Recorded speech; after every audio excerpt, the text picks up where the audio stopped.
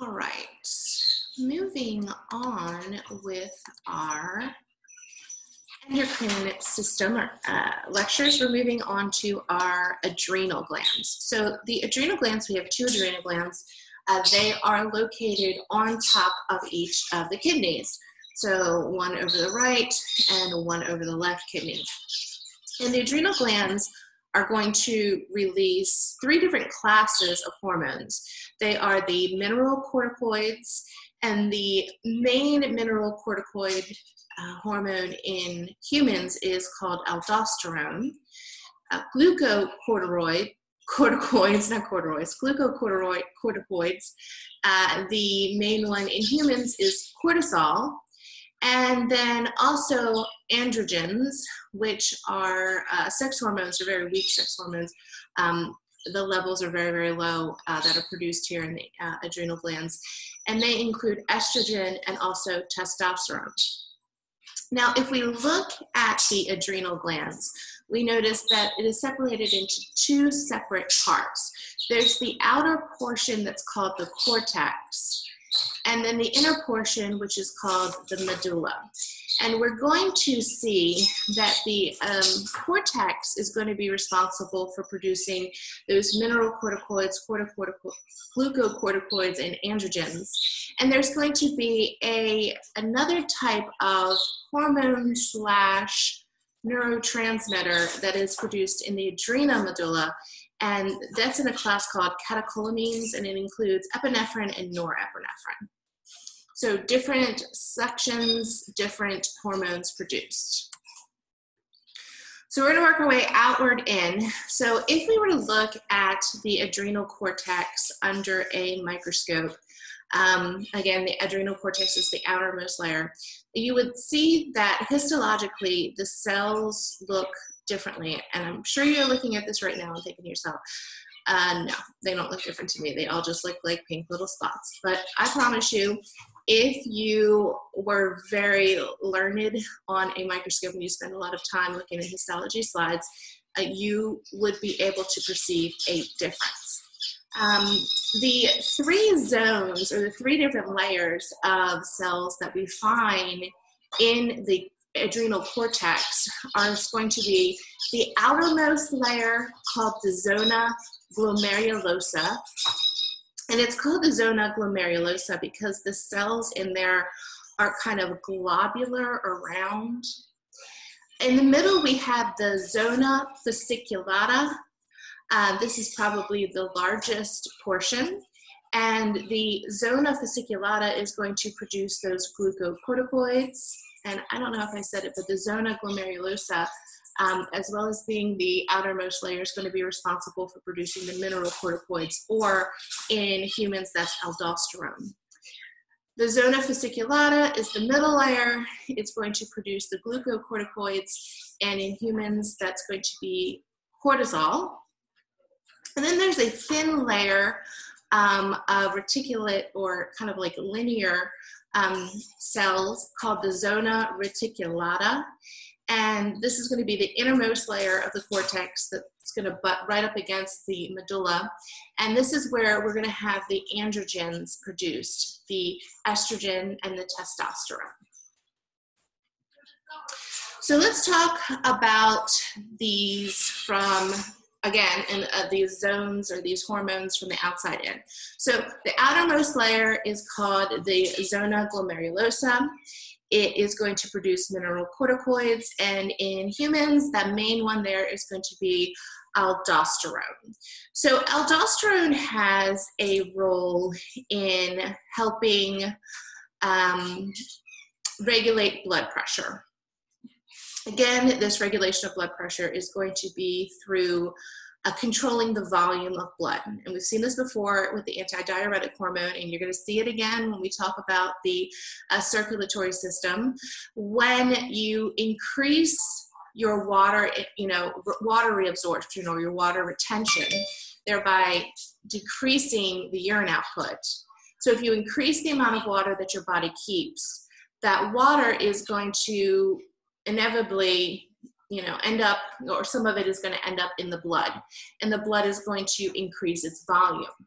And if the volume of the blood increases, then the pressure inside the blood is going to increase.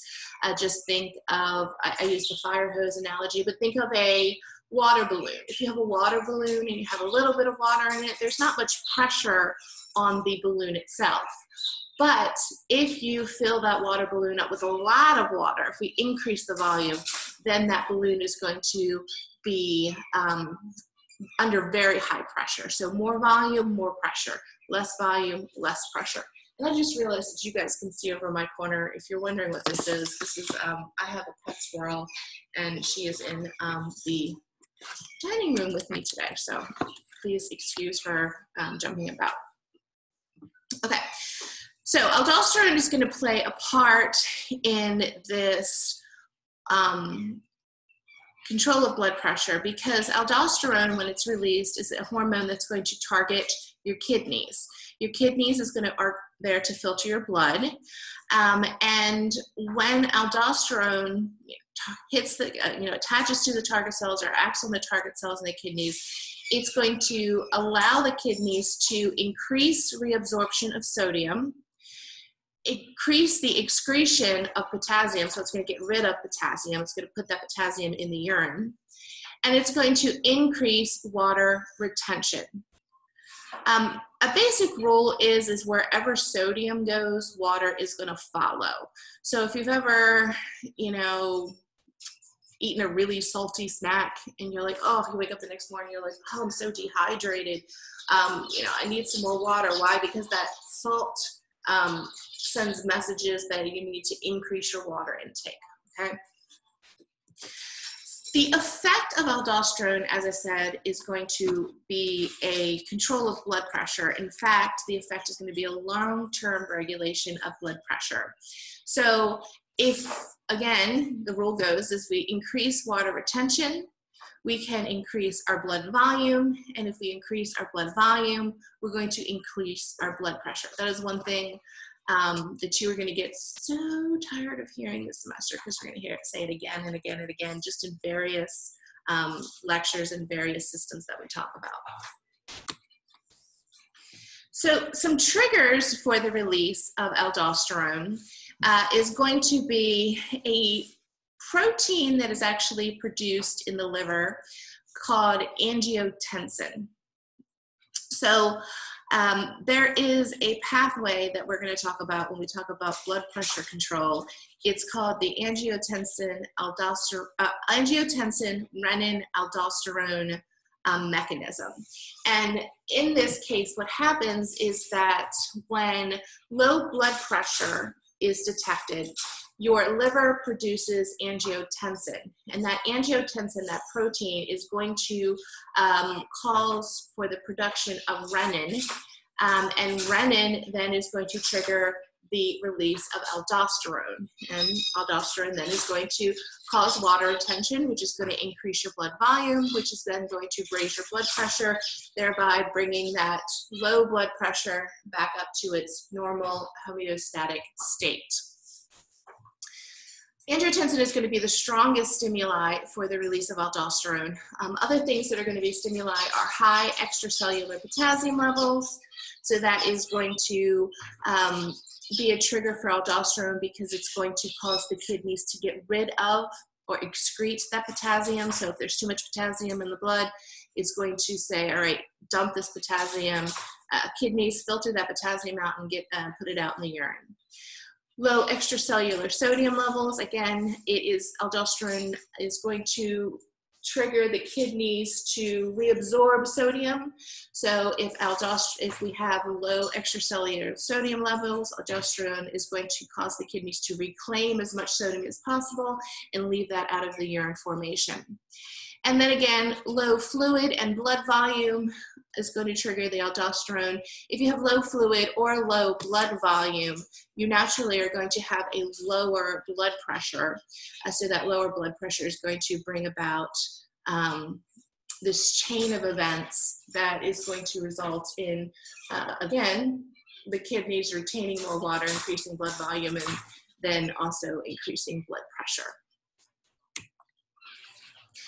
All right, moving on to the middle portion of the adrenal cortex, we have the zona fasciculata. The zona fasciculata is going to be responsible for producing a group of, a classification, shall we say, of hormones called the glucocorticoids. And in humans, the main one of this is going to be cortisol. So cortisol, you may have heard before, because cortisol is often referred to as the stress hormone. When we are under prolonged stress, emotional stress, physical stress, stress that my stupid bird will not shut up. Okay, she just said it. Any kind of stress that is longer than, immediate. And I mean immediate, like, oh crap, I just, passed a cop doing 90 miles an hour. That's like your immediate stress. Anything that is prolonged, we're talking about, am I going to be able to get all my work done this semester? That's prolonged stress, is going to cause the release of cortisol. And what cortisol is going to do, it is going to help provide your body with what it needs to power through a stressful situation. So the target organs and the effect. So the first thing cortisol is going to affect is going to be your liver. So in your liver, you store glycogen, and you may remember glycogen from Bio 103. Glycogen is one of those biological molecules that is made where in animals, where a glucose is bonded to a glucose, bonded to a glucose, bonded to a glucose, is essentially a way of animals storing a very quick reserve of glucose when needed. And so cortisol is going to stimulate the liver to undergo what is called glucogenesis, or the genesis means the forming of a new formation, and gluco means the glucose. So it's the formation of new glucose. And the way it's going to do this is it's going to take those glycogen molecules that are made up of those long strands of individual glucoses bonded together, and it's going to start cutting those bonds off so that the little portions of glucose are going to be released and moved into the bloodstream. Why would we want glucose levels to go up in our blood if we were under stress? Well, that glucose is going to provide extra energy to all of our cells so that they can function and undergo cellular respiration, and it's going to provide us with energy to get through the stress. The next thing it's going to do is it's going to affect the muscles, and it's going to call both the cardiac and skeletal muscles, and it's going to allow for those muscle contractions to strengthen. So when our heart beats, every time our heart beats, it's going to squeeze and contract harder, which means it's going to push out more blood, and therefore providing all of the cells in our body with more oxygen and also more glucose, which is going to be in the bloodstream also. Adipose tissue. So adipose tissue is a big fancy name for fat tissue. So adipose tissue is going to be stimulated by the cortisol. It's going to stimulate lipolysis, which is the breakdown of fat. Why? Well, again, if we are going to be in a very prolonged situation, we're going to need extra energy to do so. You may think, well, when I'm stressed, I gain weight because, I eat a lot. Well, if you maintained your eating at the same rate as always, people who don't, stress eat, if they're under a long-term stress, sometimes they can lose a lot of weight. Because, now don't stress yourself out. This is not like a weight loss program. I would not suggest it all, because actually we'll learn that high levels of cortisol in the body for a long time can actually be very, very harmful to you. But people that are under stress can lose weight because your body's signaling for your fat to be broken down to release energy. Kidneys are going to be targeted. Again, if they are going to be told to increase water retention, which increases blood volume, which increases blood pressure. Higher blood pressure is going to hopefully divert the blood to areas where the nutrition, the oxygen is most needed. Some other effects that cortisol can have, it can enhance the activity of other hormones such as glucagon, which we're going to talk about when we talk about the pancreas. Glucagon is a hormone that raises blood glucose level. Again, the reason you would want to raise blood glucose level is because you want to provide that energy to each cell in the body. And it also can enhance the activity of the catecholamines, which we're going to talk about in a few minutes when we talk about the adrenal medulla. The catecholamines are epinephrine and norepinephrine, and those are the hormones / neurotransmitters that you think about when you get that fight or flight kind of reaction where it's, you know, immediate danger and you get that kind of like shakiness like afterwards. That's your epinephrine and norepinephrine. It also is going to increase blood glucose levels by being an antagonist to insulin. Insulin is a hormone that is produced in the pancreas that is designed to lower blood glucose levels. So if it inhibits insulin, it's going to be able to keep the blood glucose levels elevated, again, therefore providing more energy to each cell. And it has a somewhat anti-inflammatory effect. Again, this all sounds like really good stuff, but when we look at the long-term effects of cortisol in the body, we start to see that it's not really a great thing to have. So the trigger for the release of cortisol is going to be a hormone that we talked about already that is produced in the anterior pituitary gland, the adrenocorticotropic hormone. And I think I said that, you know, the adrenocorticotropic hormone, or ACTH, has a very long name, but if you look at it and you break it down, you can kind of figure out what it does. You see the adreno part, it has to do with the adrenal glands. A cortico means it is going to stimulate one of those cortico hormones. In this case, it's the glucocorticoids.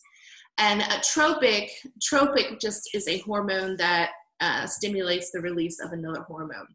So when ACTH is released by the anterior pituitary gland, it's going to stimulate the zona fasciculata portion of the adrenal cortex to release this cortisol. The adrenal cortex is going to, and you know what, I don't have this written in here, but I should have this written in here. The adrenal cortex, oh yeah, here we go, is going to produce, I'm sorry, it is written in here properly, a hormone, or a pre-hormone, shall I say, that's called dihydroepiandrosterone. That is horrible. Dihydroepiandrosterone. Dihydroepiandrosterone, there we go. Or DHEA. And you can actually, I've seen this DHEA sold as a supplement in, you know, health food stores, grocery stores, in the vitamin aisle. I guess people are taking it to up their perhaps testosterone levels or estrogen levels. I'm not really sure. This is considered an androgen hormone, and it is going to be produced in the zona reticularis, or the portion that is closest to the portion of the adrenal cortex that is most inward or closest to the medulla. In males, this dihydroepiandrosterone, DHEA, is going to be converted into testosterone, or dihydrotestosterone, DHT. In females, it is going to be converted into estrogen. However, you don't think of the adrenal cortex and it's this DHEA as being a really, shall I say, significant contributor to testosterone and estrogen levels in males and females. Most testosterone is going to come from the testes of the male, and most estrogen is going to come from the ovaries of the male. This is, you know, very limited. I think, I'm not 100% sure, but I believe that this has more function in like prepubescent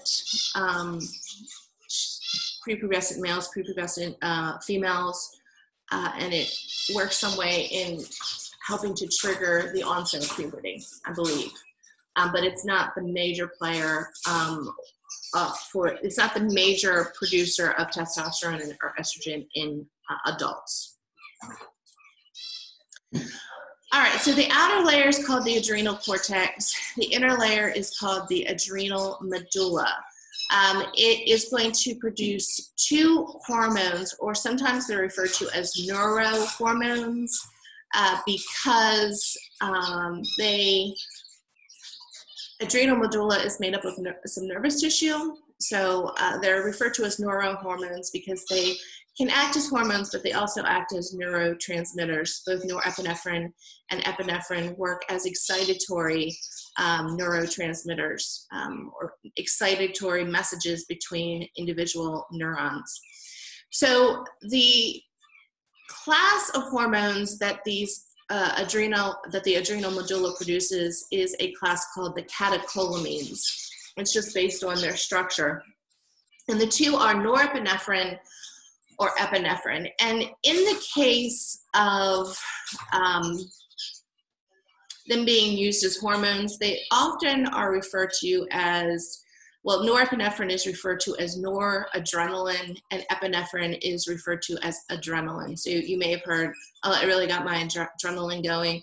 Well, when you're saying adrenaline, you're essentially saying epinephrine. It's just, you use that term when epinephrine is, you know, produced here in the adrenal medulla as a hormone. For our purposes, I am going to stick with calling it norepinephrine and epinephrine. I really kind of hate when things in anatomy have two different names. It happens a lot, especially because they like to change the names periodically, but we're going to stick with norepinephrine and epinephrine instead of noradrenaline and adrenaline, but I want to mention that just so you know. So there are special cells within the adrenal medulla called the chromaffin cells, and the chromaffin cells are neuroendocrine cells. So they're nerve cells that are going to produce a hormone, and they secrete this adrenaline and noradrenaline, and I just said I wasn't going to use this, but I typed it in this way, epinephrine and norepinephrine. And the norepinephrine and epinephrine, or these catecholamines as they are classified, are going to be responsible for that fight or flight response, that self-preservation response we get that is going to prepare our body to either stand, you know, our ground and fight our way out, or to, you know, get the heck out of there as quickly as possible. So the two catecholamines, the norepinephrine and epinephrine, they are going to target and have different effects on different organs in the body. So the heart is going to be targeted. It's going to cause an increase in heart rate.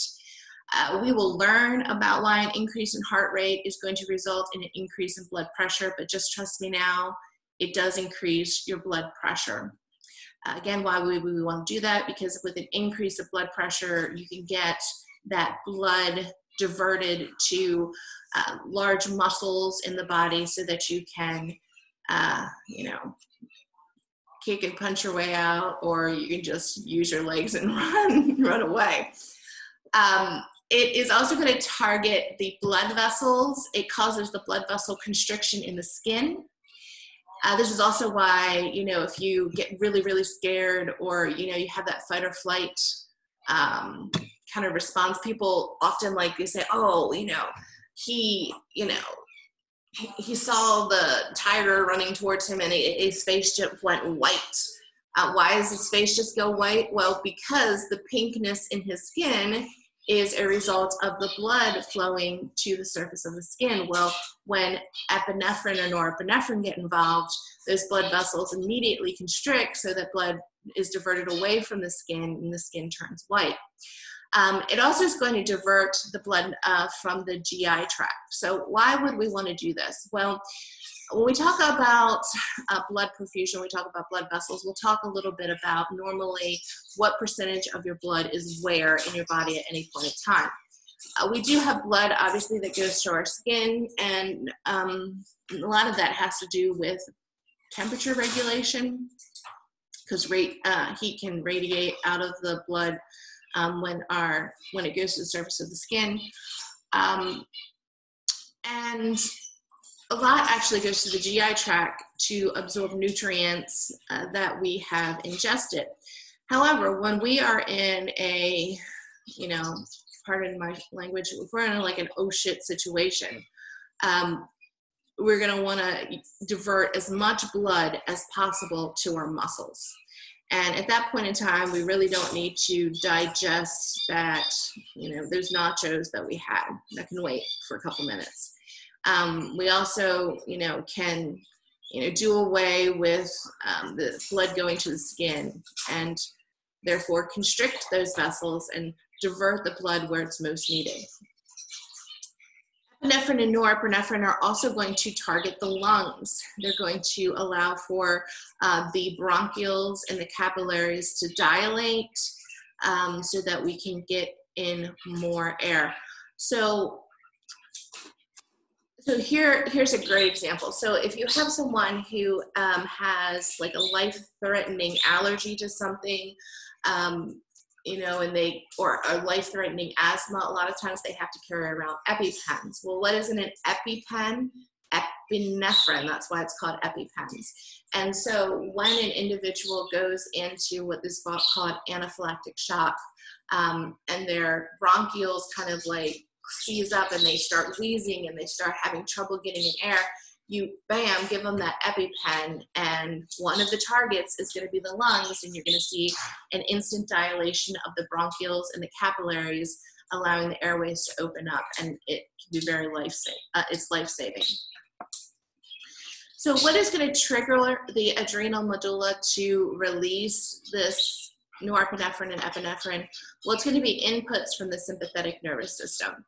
So there's two parts to the nervous system. There is the sympathetic nervous system and the parasympathetic nervous system. And I always thought that this doesn't make sense to me, but the sympathetic nervous system is there to speed everything up. And the parasympathetic nervous system is there to slow everything down.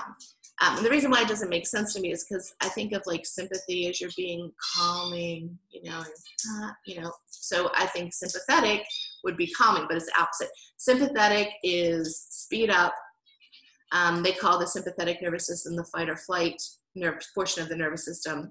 And the parasympathetic nervous system, they call the rest and digest.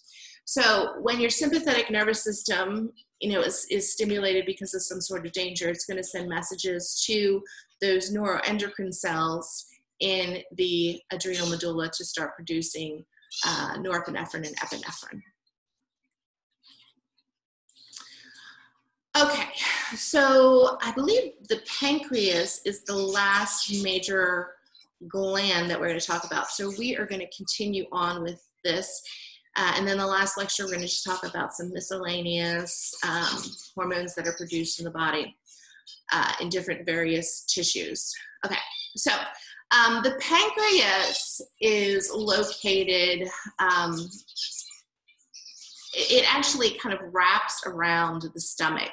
So if you look at this guy right here, his stomach would be right there. His stomach would be right here. This is actually the start of the small intestines. And the pancreas is very unique in our endocrine system because it actually has both an exocrine function and an endocrine function. We talked about the difference between exocrines and endocrines in the very first lecture. And the exocrines glands, remember, produced a non-hormonal substance. We talked about like sweat and saliva. In this case, the non-hormonal substance is going to be digestive enzymes. Exocrine glands also have a duct that is going to deliver that non-hormonal substance directly to a designated area.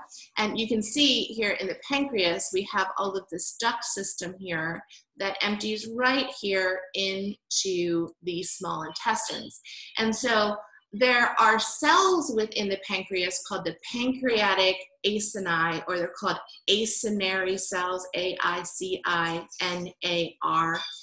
that are going to produce digestive enzymes. These digestive enzymes are going to move into these ducts. It's called a pancreatic duct. And the pancreatic duct is going to just dump those digestive enzymes directly into the small intestine so that food digestion can actually begin. Now, the pancreas also has an endocrine function, and an endocrine gland, remember, is going to produce a hormone. And a hormone is some sort of substance. We've been talking about this whole entire time. Hopefully you know what a hormone is. That's going to attach to a specific target cell. And one of the things that we know about endocrine cells is that when they produce these hormones, they're not going to be pushed into or taken into some kind of duct. They're going to be released into the extracellular fluid, or the interstitial fluid, the extracellular matrix, and taken up into the bloodstream and distributed throughout the body. And so the portion of the pancreas that is going to produce the hormones are referred to as the pancreatic islets. So within the, I'm gonna move this guy over here a little bit, within these acinary cells that are producing the individual digestive enzymes that are attached to these ducts that join together, and eventually make a connection with the small intestines. We have these small little clusters of cells that are referred to as the pancreatic islets. And these pancreatic islets are going to produce two different hormones, glucagon and insulin, that are going to be responsible for controlling blood glucose levels. Just a side note, the pancreatic islets used to be called the islets of Langerhans. Langerhans was the anatomist who discovered these. So you may see that sometime. Langerhans is Langerhans. So the islets of Langerhans. So sometimes people still refer to them as that, but in general, anatomy has gotten away from naming structures after people and naming them more intuitively based on what they do. So we will be referring to them as the pancreatic islets. Oops. So here we have actually a histological image of the pancreas. So these, and again, I realize that you're probably saying it just looks like purple dots, and I understand that because you are not used to looking at histology. But if you were, someone who was used to looking at this, you would see that these cells here on the outside are stained much darker, and they're also clustered together more. So these would be the acini cells, or the acinar cells, that would produce those digestive enzymes and have that exocrine function. And then here in the middle, we have this little section that is a little bit lighter stained, and the cells aren't as closely packed together. That's our pancreatic islet. And if we were to look at all of the tissue, it would take for a very long time, in a pancreas, the exocrine acinary cells would greatly outnumber the volume. The volume would greatly outnumber the volume that the pancreatic islets take up. There are 5 different cells that are found within the pancreatic islets, and I'm not going to make you figure out which ones they are. I don't think I could actually distinguish between them in a histological picture. I can tell the difference between the islets and the Eisner cells. All right, so these are named, the 5 cells are named alpha, beta, gamma, epsilon, and the other Greek word, which I forget.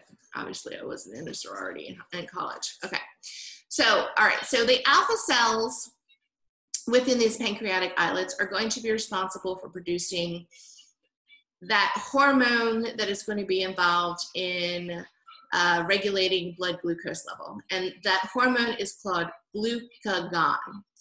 Now, I apologize because at this point we have glucose, which is the monosaccharide. It's a simple sugar. It's what our cells are going to take up, and it's what travels in our bloodstream. We have glucagon, which is the hormone which is going to help raise blood glucose levels. And when we were just talking about the adrenal glands, I talked about something called glycogen. And glycogen is a polysaccharide that is formed by individual glucose monomers joining up, and it's a way for animals to store a small amount of glucose in their liver. All right, so very similar words. Please don't blame me, I didn't name them. So glucagon is the hormone that's going to raise blood glucose levels. The next type of cell is called the beta cell. And the beta cells are going to produce a hormone that you probably have heard of before called insulin. And insulin is going to do the opposite of glucagon. It is going to be a hormone that is going to lower blood glucose levels. The beta cells also produce a protein called amylin. Amylin is important in slowing the gastric emptying, or it slows or it elongates the time that food is in your stomach. It slows the emptying of the stomach. So this amylin actually, in a roundabout way, can lower blood glucose levels because it makes you feel full longer. And you therefore would eat less, and every time we eat food, we are going to be ingesting glucose. Delta, that's the one I forget. I'm sorry, there's a delta. Okay, I should remember that. Okay, delta cells are going to produce a hormone called somatostatin. Somatostatin is going to be a hormone that is going to suppress the release of other pancreatic hormones. So essentially, these delta cells are going to control or be like an internal control for the hormones released from the pancreas. Gamma cells do not produce a hormone, but they produce a protein that is called pancreatic polypeptide. And this is going to be a protein that's going to regulate both endocrine and exocrine pancreatic secretion. So along with somatostatin that is produced by the delta cells, this pancreatic polypeptide is going to be an internal regulator of pancreatic hormone release. And pancreatic secretions too. It's going to be regulate the release of those digestive enzymes. And the last type of cells are the epsilon cells, and the epsilon cells produce a hormone called ghrelin. And ghrelin is a hormone that stimulates hunger. And I've heard of ghrelin. Ghrelin is a very interesting hormone that has been looked at for a very long time in a way to reduce, like as a weight loss drug, like as a target for a weight loss drug. Because if people overeat because they're hungry, and we know that ghrelin is a hormone that will stimulate hunger, if you can suppress the production of ghrelin, then you would think, okay, well then you can suppress that hunger feeling, so people should be able to eat less. As well as amylin. Amylin is, actually there are weight loss drugs that target amylin, which allow this stomach to empty more slowly, so you have that feeling of fullness longer. The pancreas, because it has the function of regulating blood glucose levels, which a drop in blood glucose levels can also stimulate hunger, and also because it can regulate the speed at which food is digested, is often looked at for production of new weight loss medications. Okay. So a glucagon that is secreted by the alpha cells and insulin, which is secreted by the beta cells, are going to be antagonists with each other. Remember, it's the same thing as an antagonist in a story or a movie or a play. They're going to be working against each other. So they're going to have opposite results. So these glucagon and insulin work together to help maintain a stable blood glucose level. So when glucagon is released, it's going to result in an overall raise in blood glucose levels. So this is going to be released when we need more glucose in circulation. So think about 11 o'clock in the morning when, you know, breakfast is already, you know, gone and you're just waiting for lunch to start, your blood glucose levels start to drop, or 3 or 4 in the afternoon, your blood glucose levels start to drop. Well, this is when these alpha cells are going to kick in and start producing this glucagon to help raise your blood glucose levels, to help give you a little bit more energy. And the way that it does this is it's going to promote 2 things. It's going to promote gluconeogenesis. And we talked about what gluconeogenesis was when we talked about the adrenal glands. Just think of Genesis is the new formation, just like Genesis in the Bible is the new formation of the world. So Genesis is a new formation, and the gluco means glucose. So gluconeogenesis is the synthesis of new glucose by the liver and the kidneys. In the liver, it's going to be by breaking down that glycogen into its glucose subunits.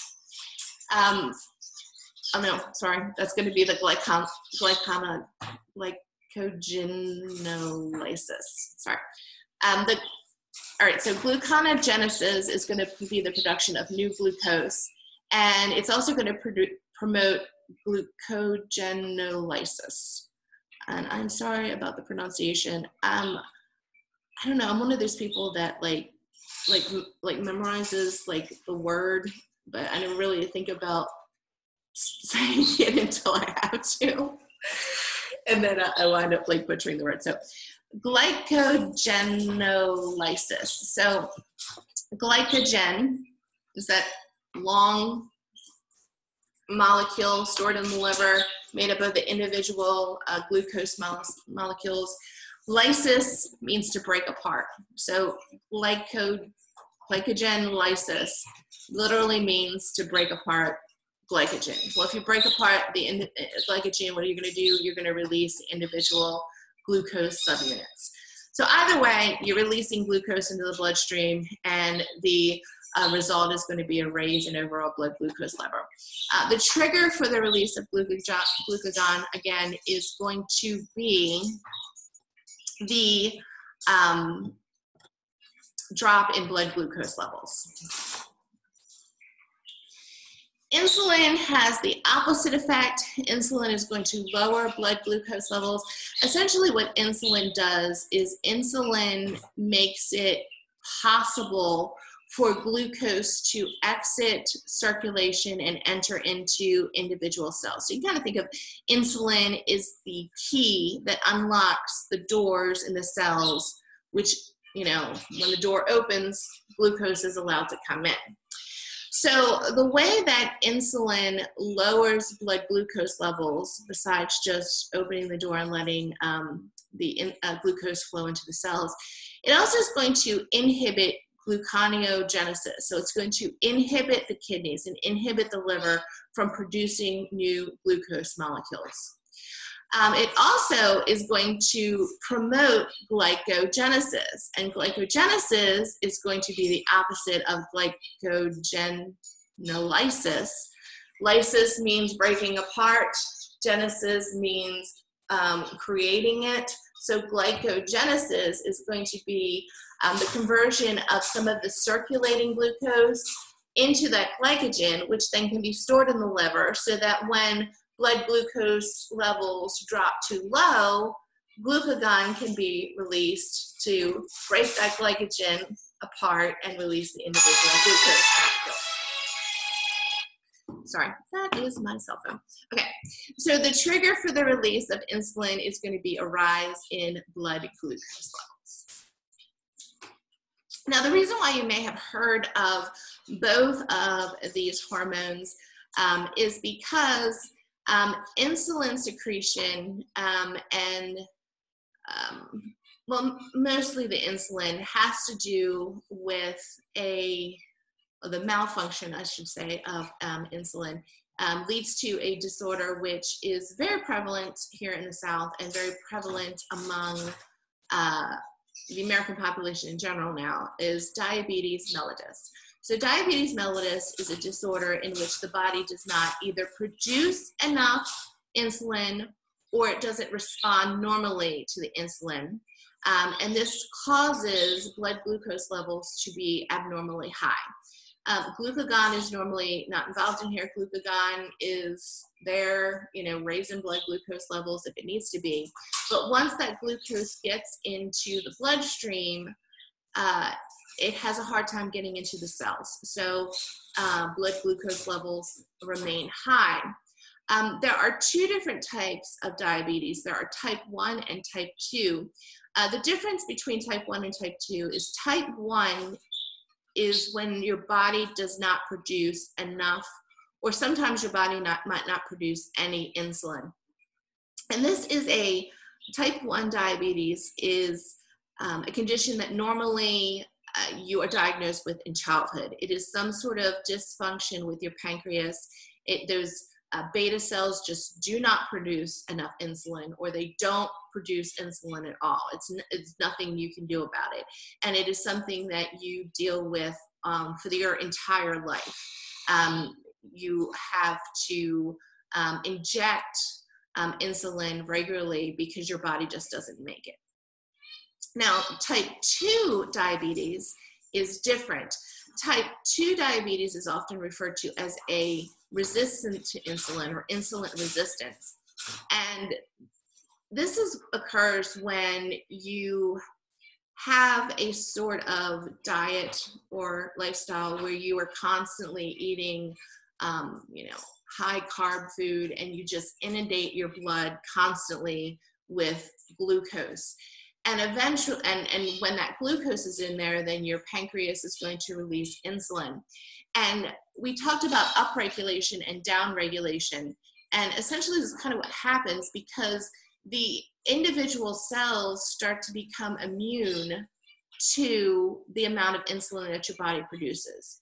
And they start to ignore the amount of insulin that your body is producing. And so insulin is there in circulation, but the cells just don't pay attention to it because it's just been overloaded with it for such a long time. And a lot of times people who have type 2 diabetes will start off with oral medications that help regulate blood glucose levels. And some of them may eventually have to go to injecting insulin because they have to have even more insulin in circulation to do to actually stimulate those particular cells to take in the blood glucose. This is often referred to as late onset diabetes because this is not something that normally people deal with their entire life. It's normally something that develops later in life as a result of you constantly bombarding your cells with high insulin levels due to high carbohydrate intake. All right, so we're going to end here on this one, and when we pick up, should be our last. So I know that's sad, right? No, not really. You guys are like finally done with that.